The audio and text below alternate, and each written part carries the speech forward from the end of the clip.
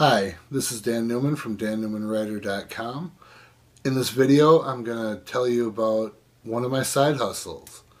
It's being a freelance writer. So strap in and I'll show you what this is all about. This is what it looks like to be a freelance writer. In front of me I have a lap desk with a Chromebook on it, my cell phone, and a fine Moleskine notebook, and a Pilot G2. These are the tools of the trade for a freelance writer. So, how this works is I made contact with an editor and we talked a little bit to see what I can offer them and what they can offer me. And we came to an agreement, decided on an assignment. So after we decide on an assignment, it's all up to me. It's my job to make all contact, do everything, write the piece, get the art, get the cut lines, all that stuff. And I'm to deliver that to the editor. And after that, I get paid. That's pretty much how freelance writing works. The reason it's easy for me to break into this and just go grab assignments is because I've been in this game for 15 years. So what I'm doing right now is I'm cold calling someone I've never met. And it's going to be fun. So what I have is notes up here, just dumb shit notes like who I'm calling for, how I got the number, just, you know, the specifics that I don't really want to forget in the middle of a call because, I mean, I'm human, we all do that.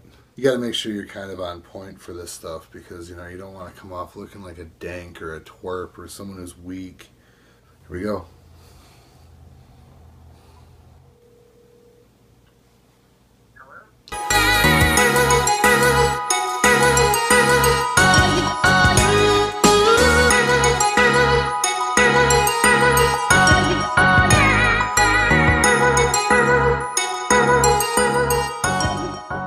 Alright, you have a good day. Bye. And that happens sometimes. You make the cold call, do all the contacts and everything, and then there's not a story there yet for whatever reason. And I mean, this guy's justified. He has a good reason to not want to do the story yet. So then you just sort of scrap everything you did and go back to the drawing board. So what I'll do now is I'll hit up the editor and I'll, you know, tell him, you know, this one was kind of a bust, so what I'll do is I'll look for the next one. This is going to be my first piece for this publication, so that's just how it goes, you know. You have to just dig in and see, because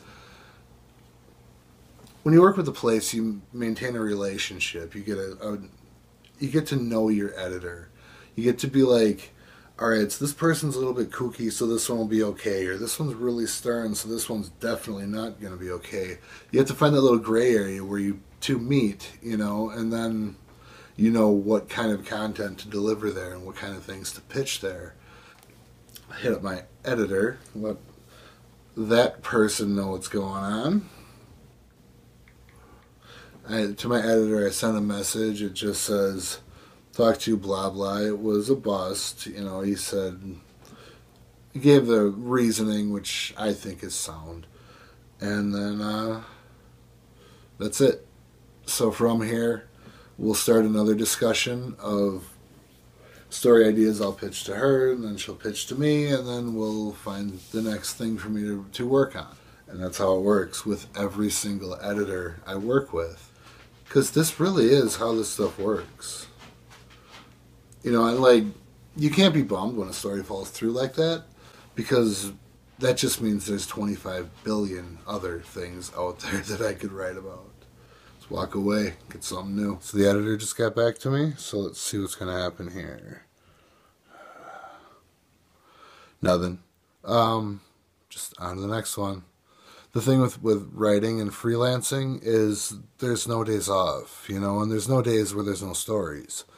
So if I wanted to put the work in, I could still find a story today. In the reply, I mentioned that I'd, talk to people, sort of put my ear to the street and see what I can find, and I'm also open to any ideas that the editor has. A little more back and forth with the editor.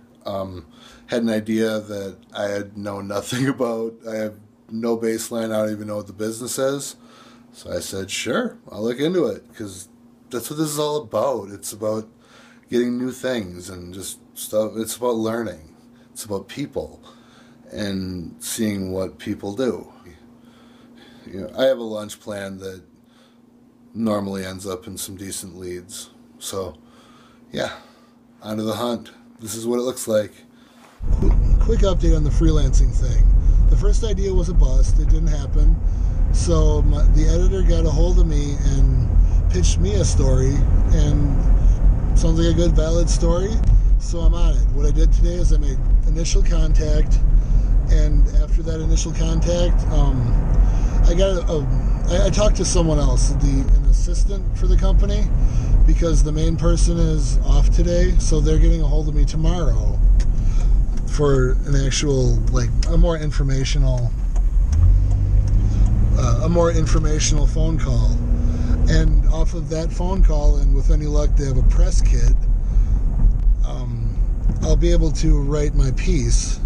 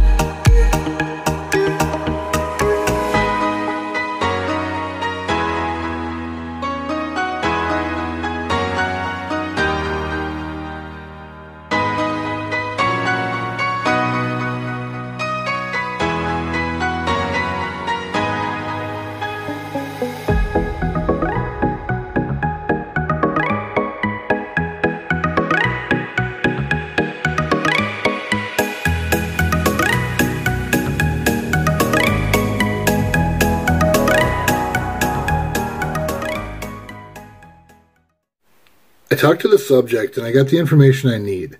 So what I'm going to do now is I'm going to write the article, and I want to get it submitted before the morning so the editor has it ready, so in case they want any changes or there's any other little fires I need to fight with this thing. There often is. A lot of times you'll submit a piece and the editor will be like, I like the idea, but the rest sucks. Get rid of it. So it's just something you have to deal with. And this is my first time working with a new editor, so there's always going to be a little bit of growing pains with that. It's just part of the territory, and it's what you have to deal with. There's nothing wrong with it. It just happens. So I'm going to get on with this, and I'll check back with you in a little bit.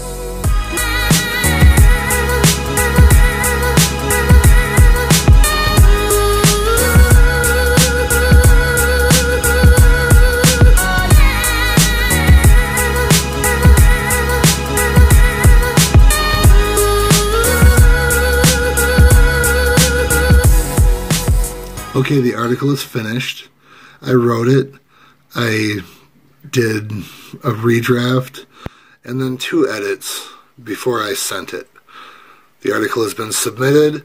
Now it's out of my hands and into the editor's hands. So tomorrow when I wake up, I'll hit up my email right away and I'll find out if the editor wants any changes made or has any questions about the facts in the story or whatever. It's a waiting game. There's every possibility I could wake up and it's already published. So, I'll tell you then. Okay, last night I said that there's a chance I could wake up and the piece would already be published. That happened. So, I woke up and my article was up, posted, fully edited and everything for 2 hours by the time I woke up. And it's a very popular piece. It's been liked and shared all over social media. So that's a good feeling. There's no way around it. That feels great.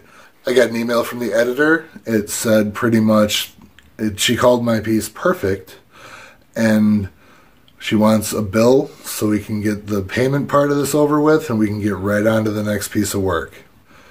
Now, it's uncommon for an editor to call your piece perfect. I'll tell you that right now. It won't happen on your first time out, so don't expect that. You will be let down if you expect that. This happened because I've been published a lot. I've been published all over the place. I've worked with dozens of editors. I know the game. And with this specific piece, the reason that happened is it's pretty simple. It's because I did the legwork. You won't get anything in life without doing the work. What I did to prepare myself for this is before I wrote the piece, I read a lot of the other works that were published by this company. I figured out the writing style and the word count that was going to yield these results. The writing style was reverse pyramid, it's called. It's a journalistic style, and I'm adept in it. I know how to do it, and I'm good at it. And the word count, I nailed that because I looked at other articles by other freelancers that were published on similar topics. I found their word count, and I got a guideline. It should be between this many and this many words. And I submitted enough words to fit the piece with no fluff. So what happens next, aside from, the next assignment? What I'm going to do, and this is a very, very important step for any time you get published by a new editor. What I'm going to do is I'm going to put the submitted copy next to the published work, and I'm going to compare. I'm going to look for what changes the editor made to my copy, and I'm going to use that information to tailor my next piece to be as good of a fit. That makes the editor like you a little more because they realize that you're seeing what kind of style they want and you care enough to actually go through with making those changes to your copy. The other thing that happened is now I have a current piece that I could take to other editors to show them clips of my work so I could start another ongoing relationship with another publication. And you can do this as much as you want as a freelancer. You are your own boss. I mean, you're submitting a product that will be edited before it is printed, but you're your own boss, I can work for as many or as few publications as I want. There's a lot of people who do this for a full-time living. I hope my video has given you an understanding of what it takes to become a freelance writer. And I hope that my video will help you along your journey. Thanks for watching. Have a good day and get writing.